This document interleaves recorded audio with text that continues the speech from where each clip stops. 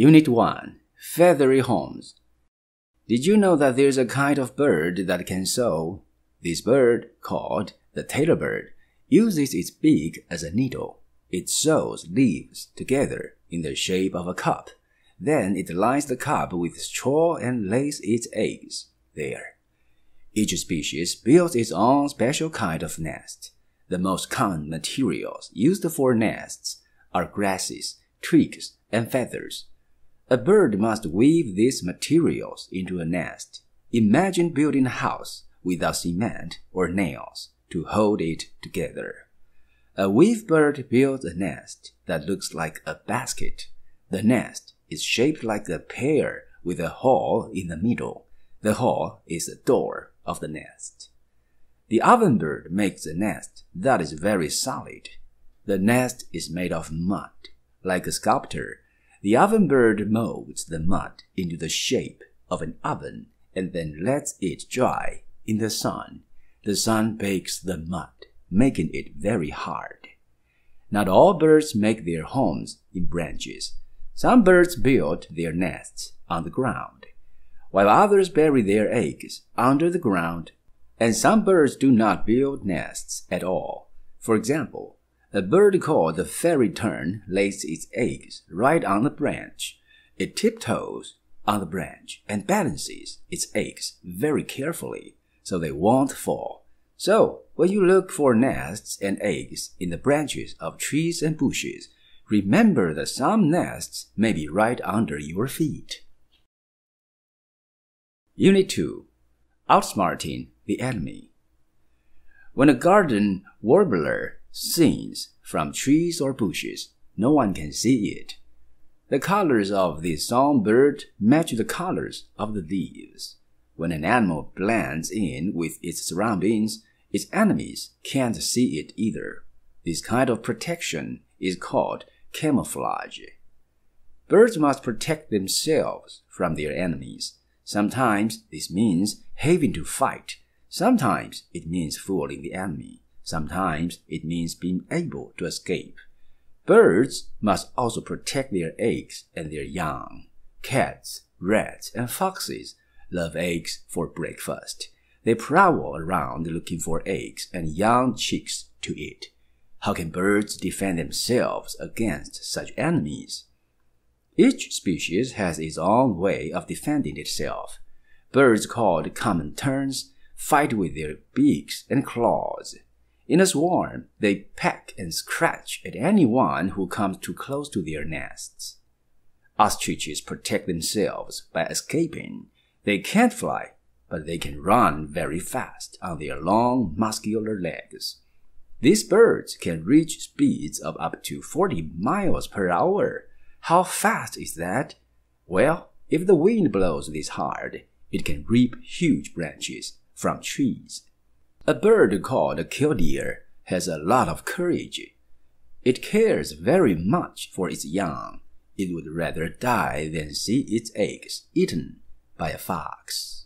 If a fox wanders toward the nest, the killdeer pretends to be hurt.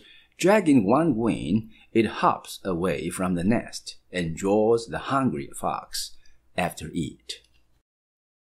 Unit 3. Rainforests.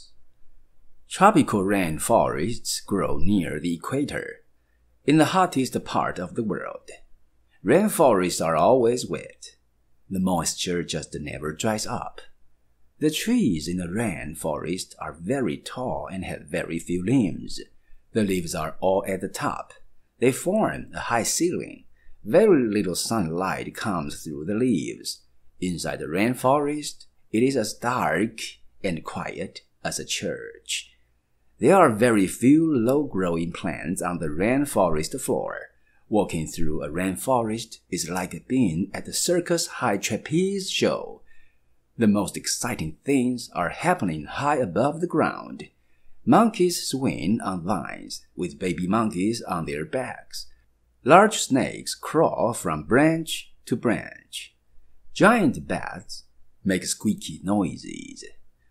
The animals that stay near the ground are fascinating too. The gentle tapir, which looks like a small horse with a long nose, covers itself with mud from head to foot. When the mud dries, it forms a kind of armor. It protects the tapir from biting insects.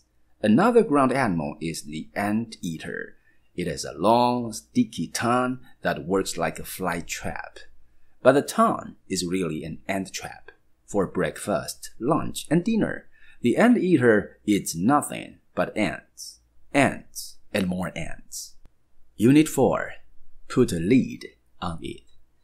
Sports have always been ruled by the weather. Rain, sleet, snow, and cold called the place. Baseball fans often sat in the rain without cover, waiting for the sun to come out and the game to begin. Football lovers sometimes took days to warm up after sitting through a freezing cold Sunday game. For both sports fans and players, the domed stadium was like something out of a dream. A huge plastic bubble kept out the rain and snow. There was heat to keep things comfortable year-round. Domed stadiums have clearly changed the course of sports. Still, they did have their problems at first. Most of these problems were discovered and solved at the Houston Astrodome. This was the world's first stadium with a lid. For the fans, it was great, but there were some problems for the players. Baseball outfielders had the most difficult time. They had to learn to catch in a field with a roof. At first, this was almost as difficult as playing in the dark. The panes of the roof were light-colored to let sunlight in. Sunlight was needed to keep the grass on the field alive, but the light roof blended too well with the white baseball. Fly balls seemed to drop out of nowhere. Even skilled fielders were making errors. Finally, the decision was made to paint the panes of the roof dark. The problem was solved. What about the grass? Well, the real grass was dug up and replaced with artificial turf. Unit 5. 2 unhappy firsts. People enjoy talking about firsts. They like to remember their first love or their first car. But not all firsts are happy ones. Some involve accidents or other sad events. Few people enjoy recalling the firsts that are sad. One of history's bad but important firsts was the first car accident. Autos were still young when it happens. The crash took place in New York City. The year was 1896. The month was May. A man from Massachusetts was visiting the city in his new car. At the time, bicycle riders were still trying to get used to the new sets of wheels on the road. In the accident, no one's sure who was at fault. In any case, the bike and the car collided. The man on the bike was injured. The driver of the car had to stay in jail and wait for the hospital report on the bicycle rider. Luckily, the rider was not killed. 3 years later, another automobile first took place. The scene was again New York City. A real estate broker named Henry Bliss stepped off a streetcar. He was hit by a passing car. Once again, no one's sure just how it happened or whose fault it was. The driver of the car was put in jail. Poor Mr. Bliss became the first person to die in a car accident. Unit 6. Sea turtles. Did you know that a turtle can lay 12 eggs in 1 minute? A large sea turtle lays around 150 eggs at a time. She lays all these eggs in just a few minutes.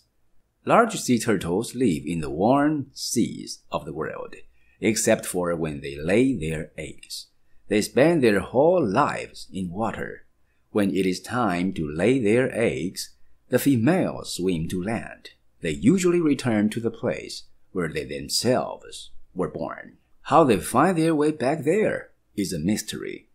When they reach shore, the big, heavy turtles crawl slowly up to the high water mark. Using their flippers, they pull themselves along the sand. They must struggle like mountain climbers to attain their goal. When they finally reach dry sand, they rest before beginning the difficult task of laying eggs. The turtles lay the eggs in deep holes and cover them with worn sand. The sand protects the eggs from harm. Then the females leave them. After a few weeks, if you happened to be walking along the beach, you might see the sand begin to shake in one spot. Then you will see tiny black balls coming out of the sand, the tiny heads of baby turtles. Baby turtles have a built-in sense of direction. As soon as they are hatched, they head for the water. Once the babies swim out to sea, they don't touch shore again until it is time for them to lay their own eggs. Unit 7. The Whale Clan. If you are looking for a whale, you have a whole family of creatures to choose from.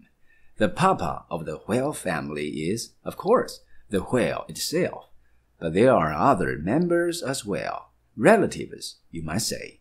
Few people realize that dolphins are part of the whale clan. In fact, many people do not realize that dolphins aren't fish. Fish breathe through gills and lay eggs. The dolphins does neither. Dolphins, like all the members of the whale clan, are mammals. They breathe air and they have babies like land mammals and feed them with milk. Dolphins are fascinating to watch. They can leap high out of the water and perform turns in the air.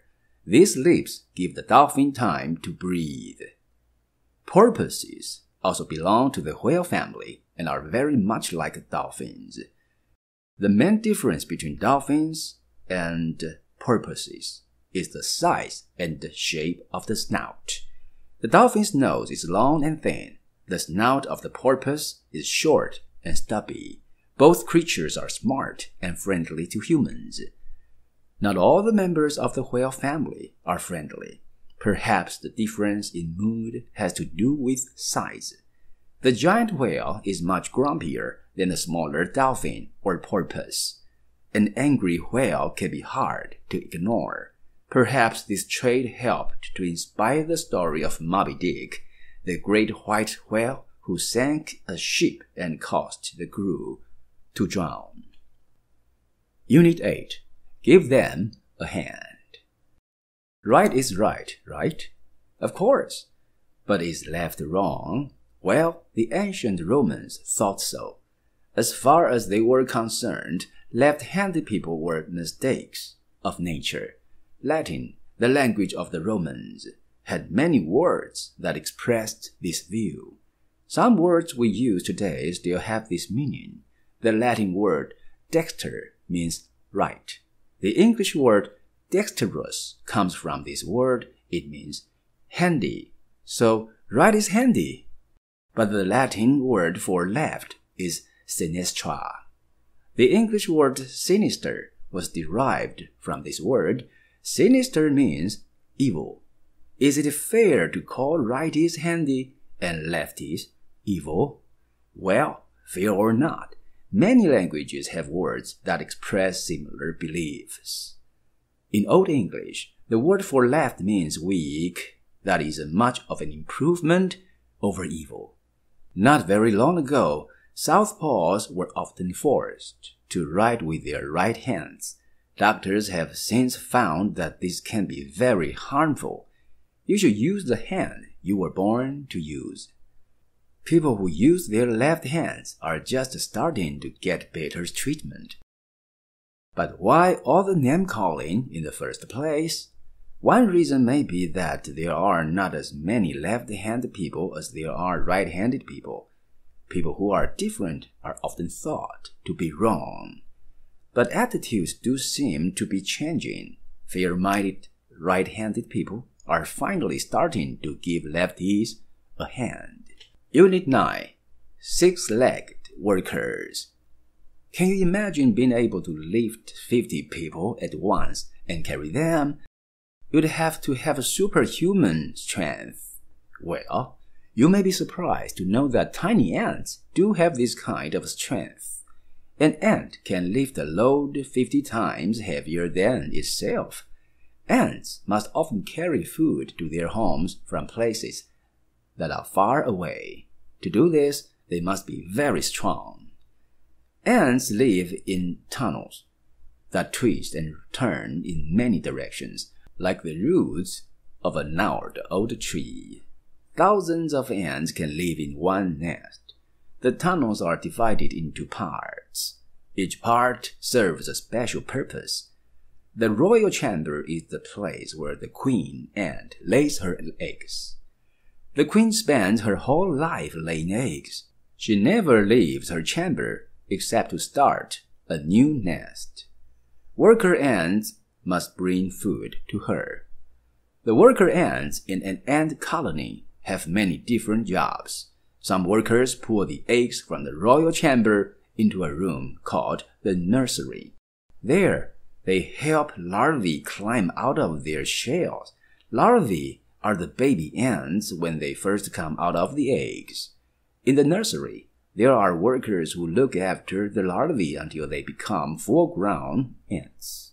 Some workers look for food and store it in the granary, where seeds are kept.